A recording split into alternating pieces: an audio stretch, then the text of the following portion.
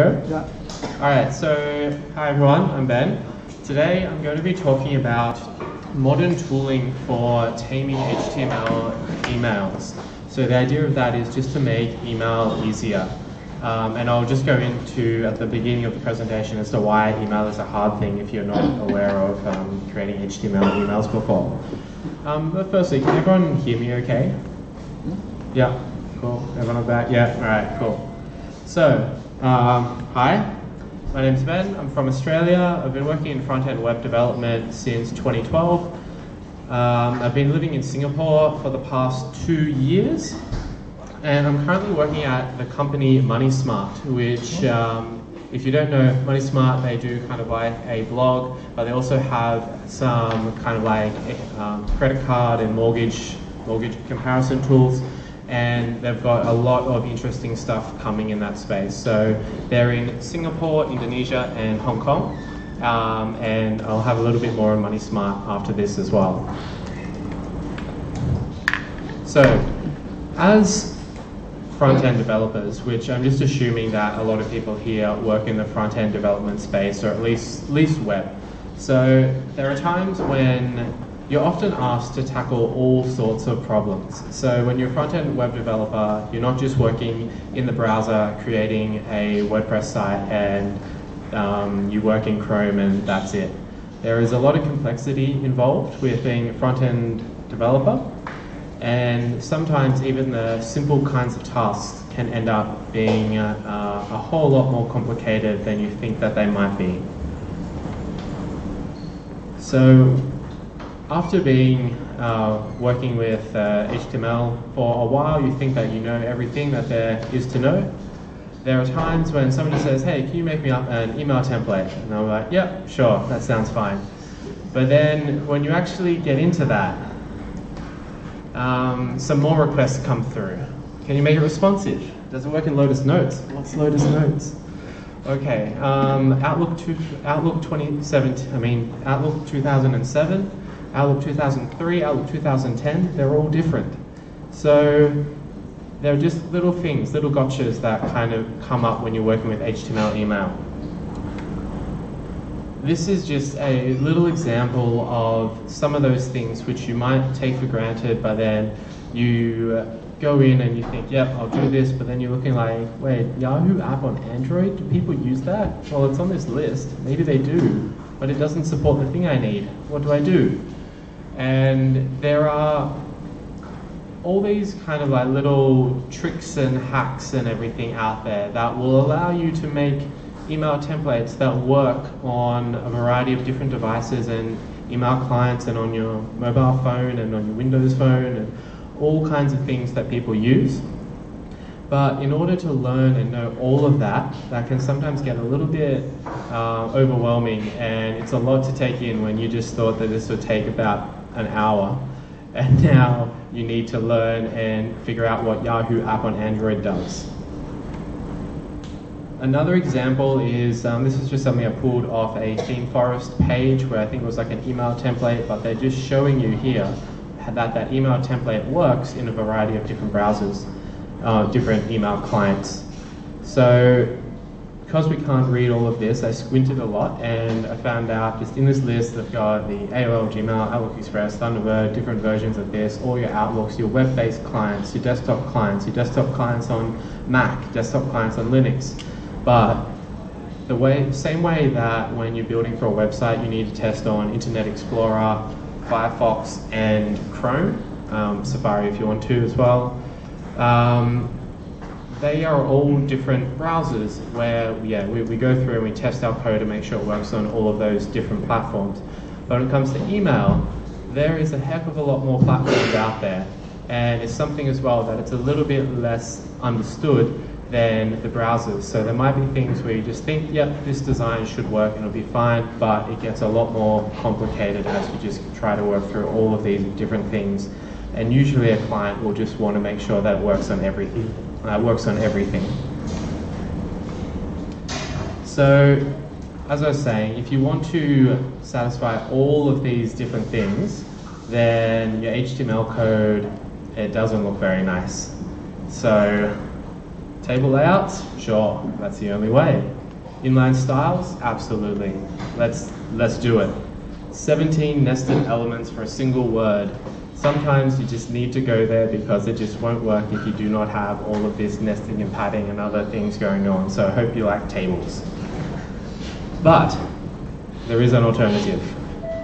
So when we look at the kinds of tools that have been created in the last 5 years or so for front-end web development, we are absolutely living in this really nice golden age where everything is becoming a lot easier and we can just be a lot more productive without really being bogged down in doing all of this just kind of stuff that you really don't want to do. So tonight I'd just like to introduce and go over this tool that I found called MJML, which stands for Mailjet Markup Language. I'm not affiliated with them in any way, but it is just a for a task that I needed to do at MoneySmart. It is something that I used and it just made my life a lot easier. So just a little background, like MJML is built from React components. So that's how they've been able to create their own markup language. And the main idea of it is to create responsive email templates, and it just is, the point of it is to abstract away a lot of the complexity that comes with writing email that works in email clients. So that is the end of the slides, and now I'm just going to do a presentation about just how you would set it up and just get it to work. So I'll try and do this one-handed as I hold a microphone. We'll see how that goes.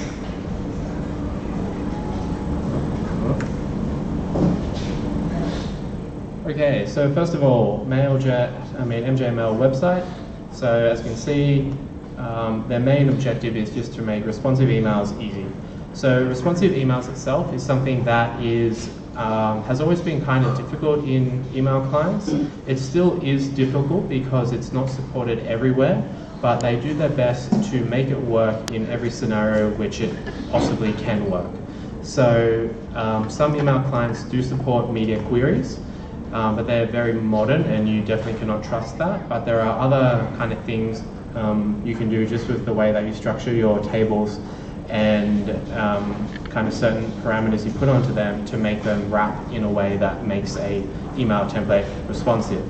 But that's just how it works under the hood, and that's kind of some of the complexities which it takes away. So with any good new tool, the first thing you should do is jump to the documentation to get an idea of how it works. Sorry, I just need a drink.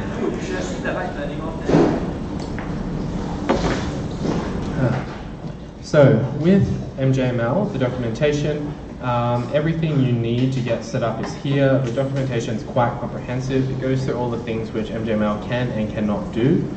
And it also has a lot of good examples here and some real step-by-step stuff just to get started. Some of the main things that we'll be looking at tonight is just some of the body components. So, and some of the stuff you can do in your head. So it just shows what MJML is like. So I'm just going to show you a little project that I set up using MJML. So it's just like a standard node project. We need MJML as a dependency, but you can also install this will just enable you to do a bunch of MJML commands from the terminal.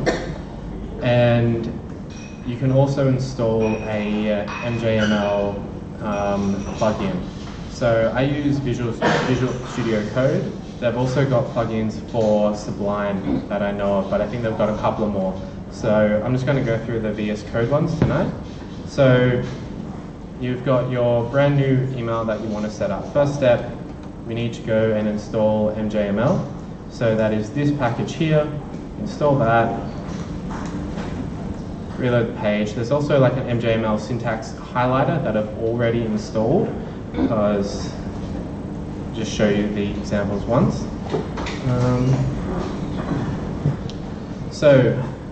As a first kind of step, this is like an email template that I've already made up, and it just looks like the thing that I like about it, just looks like normal HTML.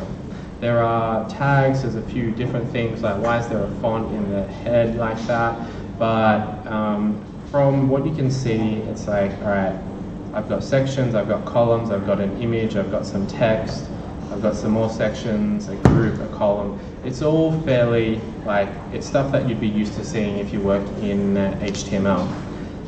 The thing that I'll show you first is that with MJML, we've got 111 lines of code here.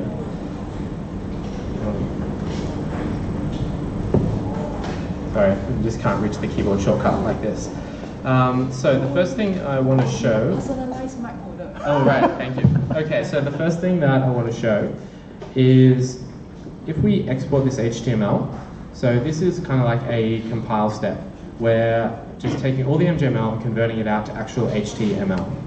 So when we do that, MJML runs its thing and I get this new HTML file here. So when you look inside here, this contains all of the really nasty stuff that we don't want to write. And if I just go and beautify this out to normal HTML formatting, you can see that it's gone up to 388 lines. So that just gives you an idea that this has increased fourfold, and that's just all the extra wrapping and stuff that it needs to do. Another example that we can do with this, with the MJML tooling, is when we have the MJML tooling, I'm just using the command palette in VS Code, and that just opens up all of the different commands which I can run. So another one is from the MJML plugin that we just installed, is the screenshot. So that will go and compile my email template at the width that I specify. So 650 is pretty standard for emails.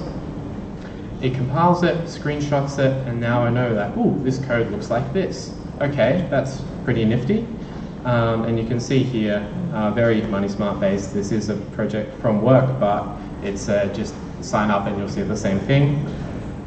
So that is a couple of examples of what the tooling can do. And lastly, I just want to show you the really nifty, powerful tool is the fact that we can have a live preview with everything that we're doing over here. Can show up over here. And just to show you very quickly that it's all live and stuff, so I delete that and that's that line. So you can pretty much be coding in here and then just see it instantly updating over here. So some of the nice features of this, I'll just show you one of the things. So one of the things with HTML email is that in order to get it to work in a lot of clients, you need to inline a lot of the styles. So that is a lot of the stuff that you're seeing here. But we all know with inline styles, if you need to change something that's rather global, it can make it really kind of not fun, quite complicated, but a good way to learn regex. So if one of the features that MJML allows you to do is you can create style sheets. So you just create a MJ star block, tell it that you want these styles to be appended inline when the code gets compiled. So now for each time we use an H1 tag, all of these styles will get inlined on that tag. So I've just got like a few here, and if we just go and delete some of those, you'll just see certain things change. And what else have we got here? So yeah, you can just see that this is kind of like one of the nice things that it does, because it just allows you to work in a way that you'd be a little bit more used to. Other things that you can do is just setting up an MJ attribute. So this will just go and inline this style on everything. So every time you have a tag, it will go and append this font family onto it, because the way email works, it just doesn't cascade in the way that you would normally like that it would. Some other things going on in here that I'll just try and quickly show is that if we wanted to create all of this, the main basic building blocks of MJML is just you've got your MJ body, much like the HTML body, then you've got your sections for creating each of your distinct sections of the email. It's kind of like just doing rows if you're used to like a bootstrap style grid system. And then the columns are equal kind of spacing columns. So if you put two of them together, then you get things that sit together like I have down here. So if I take out one of these, then they just kind of adjust, but I think I've got them inside a group, so we can have our, in this one I've got two groups going on, so then when these actually, when you're using a group, when they stack, then these two sections here will stack on top of each other with two per row. So then I can just go, drag this in, and see how that works there. So other things that I'd encourage you to do is, if you're interested in this, something, just jumping, like once you've installed the plugin in VS Code, that's pretty much your setup step done, and then from that you can get HTML out. So that is like the main thing that you actually need to put this into a production site somewhere. And in here, if you're wanting to get started with this, the main thing you'd start to look at is the way that you do the layouts. This is the totality of their components. So pretty much if you just go through and have a look at what each of these ones do, that should pretty much get you to a step where you're like, all right, I know how to use this now. My first email template that I made up, it was probably spent about an hour and a half from not knowing anything to getting all of this out and putting it into production and ready to go. So other things that they have up here is that they've got a few little starter layouts to try out, and this is like for myself, the way that I find working best is just to start with something whole and then just break it apart and see how it's all put together, everything like that. So a few other interesting bits in here, so it's just more examples and pretty much everything you need for all of that. And lastly, whenever you're doing HTML email, you still need to test it really, really well. So MJML will take away a lot of the complexity for you, but there are still some things that just might not work the way that you think in all email clients. So a good way to be able to test out your email once you've actually done it, there's this tool called Putzmail from Litmus. So Litmus also make another email testing suite, where they will go and send your email to a bunch of different email clients, render it, and then give you a screenshot back.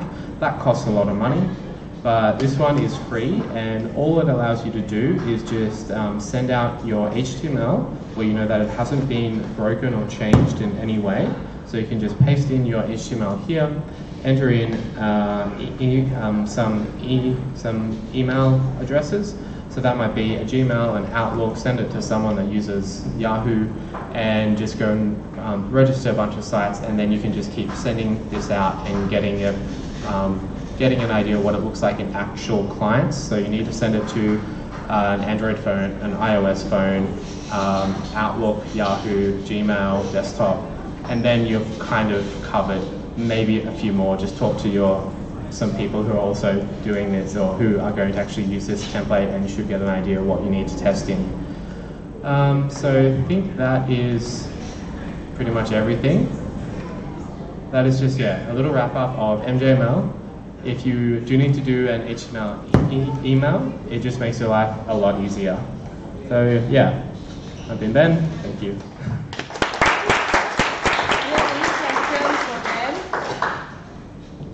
Yes.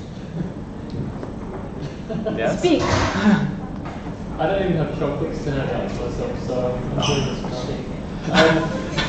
on at least iOS, there's a byte size limit for iOS to automatically render the email. How hard is it to stick to that in practice? How hard is it to what, sorry? To make sure your email fits inside of that limit. Or something? Not very hard, just test it. Okay. Test it and test it across all the different things, and just make sure that, like, I don't think that this tool can really help you with that. That's just one of those lessons that you need to learn. But also one of the things where if you want to look at what are some of the limitations of different email clients. So if you want to get into this and you're setting out a large like catalog style thing, that's when you might end up hitting that limit. Because I don't think it's as small as 40 KB, but yeah, it is something that I've definitely seen at people that haven't tested, and their email just gets chopped off halfway through, and it's like, oh well, I'm sure that last line didn't matter. So And also just general writing principles, put all the good stuff up the top. Any other questions at all on this? Do you like implement the email at the back end? So implementing the email on the back end. So if you're using something like, there's a lot of tools out there which are for sending out bulk email blasts and everything, but some of them don't really provide a very good way to actually make up the template. So just, oh no, don't start that. Okay, so over here, just where I had the HTML snippet that was generated here. One sec.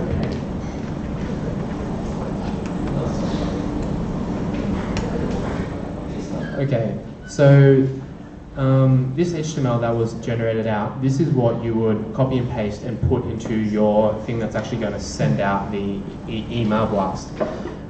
So in MGML, you just would have seen here, I'm just doing things like putting in the curly braces first name. So once it's actually in the thing that's actually sending out, doing the send out, that's where you can put all of these little tags to be replaced by your mail merge kind of stuff. So this HTML is set up to be copy paste into campaign monitor, into whatever else you use to send it out. But it needs to be something that supports HTML, like raw HTML going into it, which I think most of them do if they're like a large scale commercial email sending out thing. Cool. Any more questions?